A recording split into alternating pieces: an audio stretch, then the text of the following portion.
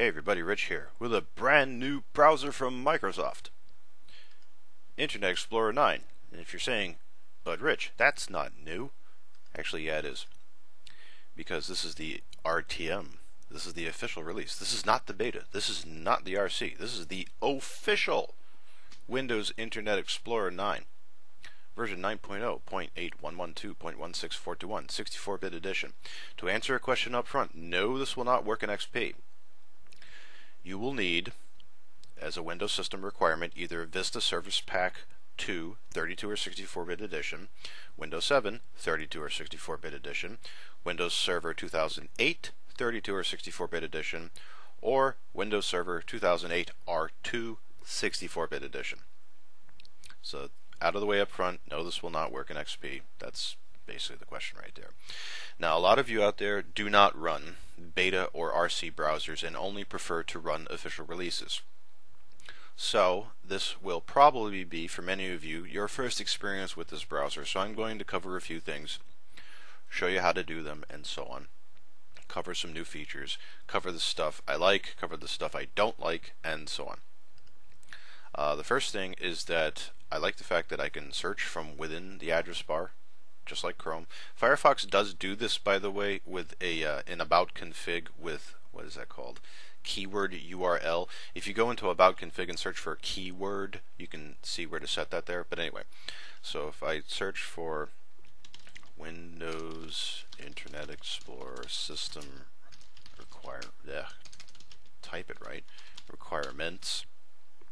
Now the default engine is Bing, so if I search, it goes like that. If I were to add another thing here, you can, while typing, it drops it down, or you can just actually, if you don't feel like typing something, you can just drop this down here. It goes to what you've been to recently. I like the fact that you can X these out right from here. That's actually pretty darn cool.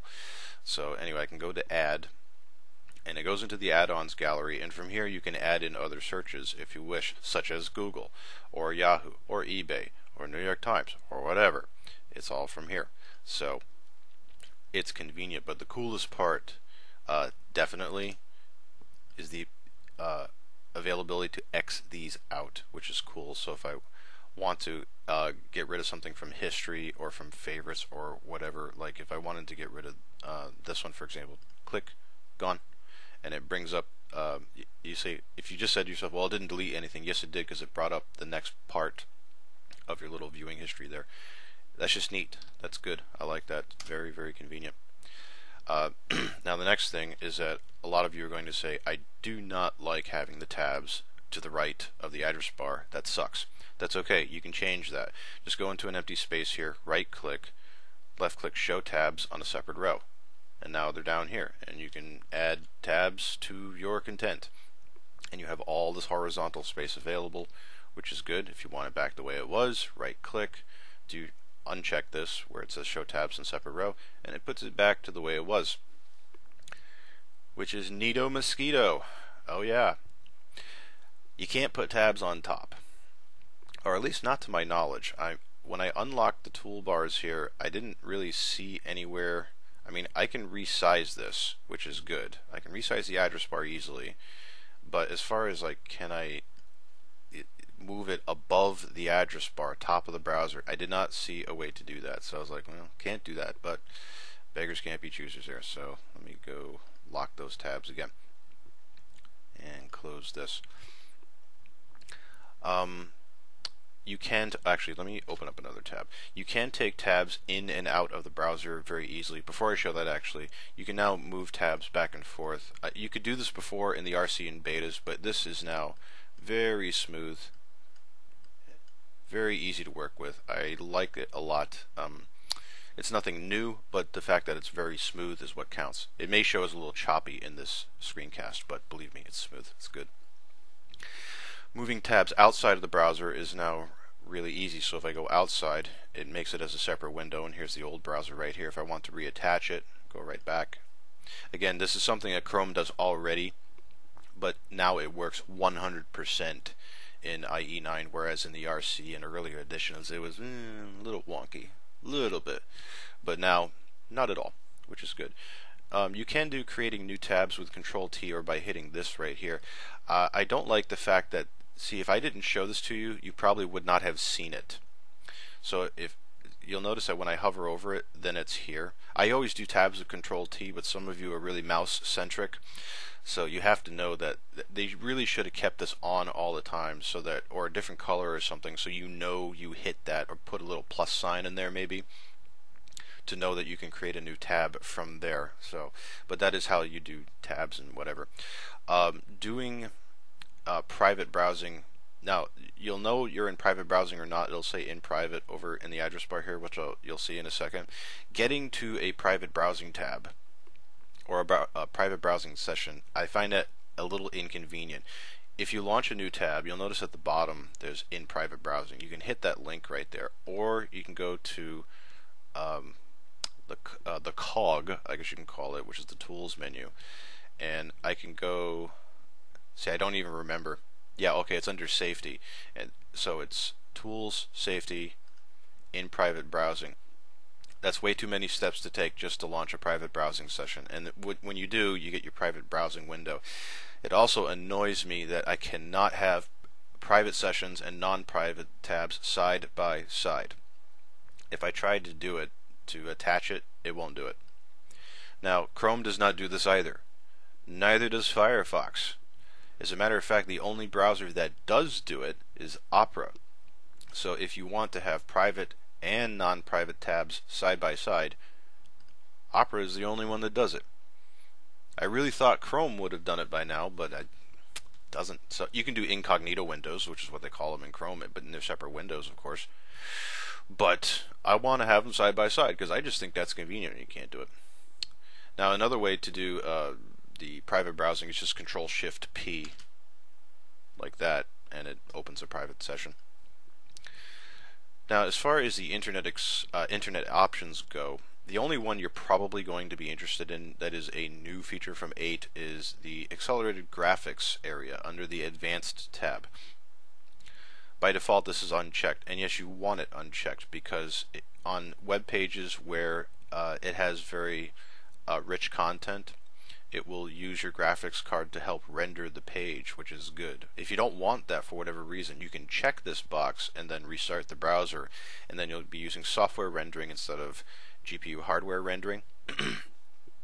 That's the only thing really different, at least in the Internet Options section, I've seen from 8 to 9.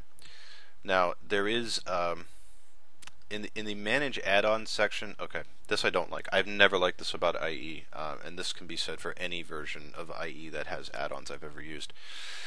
The king of add-ons is Firefox. They are king of the hill, and no one has dethroned them yet because Firefox has the largest directory, meaning you have the most choice with the most useful add-ons you can have. Chrome has extensions, and it has a lot of them. They're still not as good as Firefox. A lot of choice, but Firefox is king of the hill. Now, when it comes to IE, the only thing you're really going to care about here is toolbars, and I mean, yeah, there is tracking protection, which I'll get to in a second, but that's a new feature of this browser over 8. I can't really think of any useful add-ons for this browser, other than maybe say, oh, what's that? Xmarks. Sorry, I couldn't remember it. Xmarks is good for IE, but that's a separate executable. So, but as far as this, well, yeah, there's really nothing here, and there's nothing I could download which would make this browser any better other than Xmarks is the only one I can really think of. So whatever. Now, there is the tracking protection. Now, you could get a tracking protection list online. If you click this, what happens is it brings up a list of providers. I consider this way too much of a pain in the neck to deal with because you'll see reputable companies like TrustE and things like that where you can enable enhanced tracking protection. Decent, yeah, but complicated. And you can go to the tracking protection and check it for yourself. I found that to be way too complicated for this browser. It should be simple to do tracking protection lists. It's not in this browser. And to be honest, it's not simple in any other browser that's doing tracking protection either. So that's still kind of a new ground, I guess you could say. Now, as far as the favorites are concerned, I haven't really seen any major difference other than the fact it's on the right. I can still pin it to the left, which is good. Firefox can also pin bookmarks. I don't know if Chrome can do it. I don't have the Chrome browser installed currently, so I don't know if you can actually attach in a window that does not move. Like when I say does not move, that means I can do this, but this doesn't move. I know Firefox can do it, but I don't, like I said, I don't know if Chrome does this without an extension. I don't know if it's a native part of the browser. There are some people that use this, and they actually really like it. Don't know if it's in Chrome though, but it's a nice feature. It's an old feature. It's not new. It's old, but it's still useful. If anyone wants to post a comment on whether you can actually do this in Chrome without an extension, please feel free to tell me and everybody else whether that's possible or not.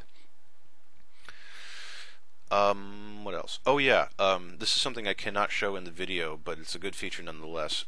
If you have a tab open like this, you can actually, I can't show this here, but you can take this tab and drag it down, click and drag to the taskbar and pin it, just as if you would pinning a program. And that is convenient. This is not the same as Chrome's way of pinning, which does it inside the browser. This is outside the browser.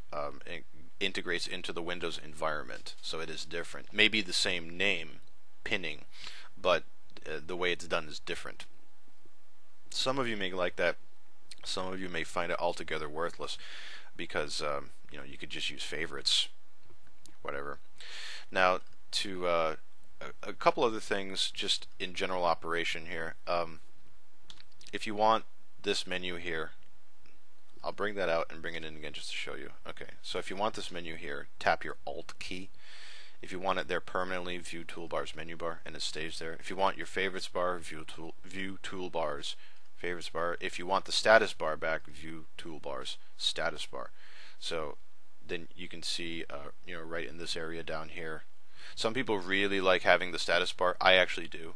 So I will most likely, excuse me, keep this on when using the browser. But as far as this stuff up here, nah, I don't need that. You might, and that's okay, but I will keep the status bar active. And when you turn on the status bar, this also brings back your zoom settings. There are some people that, a lot of people like to use this. Now you can get the zoom from the cog and do zoom right here. It pushes it to the right side, excuse me, but some people just prefer having it down here because they're just used to it. I don't know if it's more or less convenient to have it at the bottom right of the browser, but I do appreciate the fact that I can get to it in just one click instead of two, because if you do it the tools menu way, you have to click to do it like this, but here it's just one, and it's right down here. Again, you get that back by going to View Toolbars Status Bar, and the status bar is there. Then you get your stuff, and you can size them up, make things disgustingly huge, disgustingly small, however you want to go about it. And let's see, was there anything else I wanted to mention about this? I don't really think so. I think that's more or less it. In closing, I'll just say this. This is faster than the RC. It is more stable than the RC. This will probably be the first Internet Explorer user, if you're an IE hater that is, the first IE you've used in a long time that you actually won't hate. You'll say to yourself, wow, this actually, it's fast, it's good, and it is good. It's a good browser. I'm not saying it's bad. My complaints are minimal at best about this. This is not the same crap that we had to deal with 6, 7, and 8. IE has finally come into its own here. If you're a Chrome user, you probably won't switch over to IE. If you're a diehard Firefox user, you probably won't switch over to IE either. But in the instances where you do have to use this browser, because there are certain websites today that still require this browser in order to view correctly. To be blunt honest, this IE will not piss you off. I know it sounds funny, but it's true. This is literally the first IE in years, and I mean years, that does not tick me off. And it won't anger you either. You'll actually have a good browsing experience with this. Like I said, it's not going to switch you off of Chrome or Firefox if you happen to use those now. But as far as, is this a good IE? Yes. I give it my thumbs up. And by the way, if you want to see a showcase website of what the browser can do, you can go to beautyoftheweb.com. This is a Microsoft website, so if you want to see all the happy good stuff of all the crazy cool things this browser can do, Beauty of the Web. You can go there and check it out once you download the browser. The easiest way to get the browser, by the way, is microsoft.com/IE, which I think I showed earlier in this video. If I did, I'm sorry if I'm repeating myself, but it is microsoft.com/IE, and go ahead and get IE 9. If for any reason it's better than 8.